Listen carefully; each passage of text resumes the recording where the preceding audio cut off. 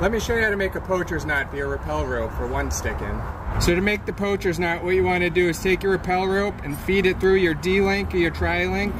I'd say about 12 to 14 inches, and then you want to take that working end and you want to wrap it back over itself. So once, twice, and those two loops that you just made, you want to take that working end and feed it right through,